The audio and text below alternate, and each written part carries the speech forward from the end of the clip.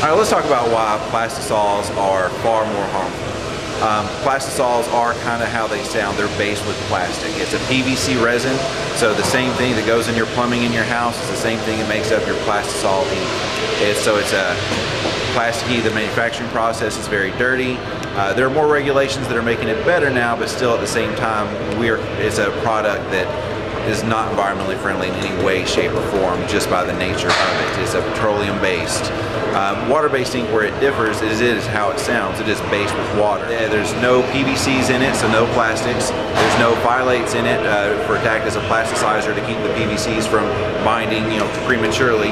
The process that we use for printing on darks is called a discharge process, and where we differ from others is that your primary discharge process is a formaldehyde-based system, where there's actually formaldehyde within the inks to let it charge out or to dye out the shirts.